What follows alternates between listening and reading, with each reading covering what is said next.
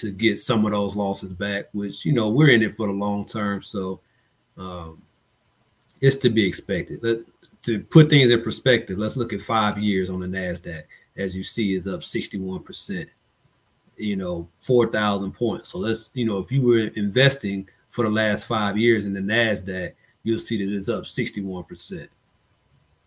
What is your savings earned in the last 5 years, right? So if you was investing in the NASDAQ the last 5 years, you could possibly be up 61%. And we can just go back to the S&P just to put things in perspective and why you should invest long term. For the last 5 years, you see the S&P is up 49%.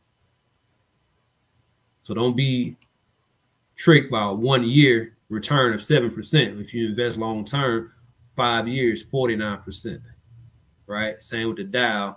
I guarantee you, you know, when you invest over the long term, you look at 1 year, oh, the Dow is down 2%. Let's look for the last 5 years, up 34%, over 8,000 points. So that's why long-term investing is the key to build wealth. It's not an overnight success.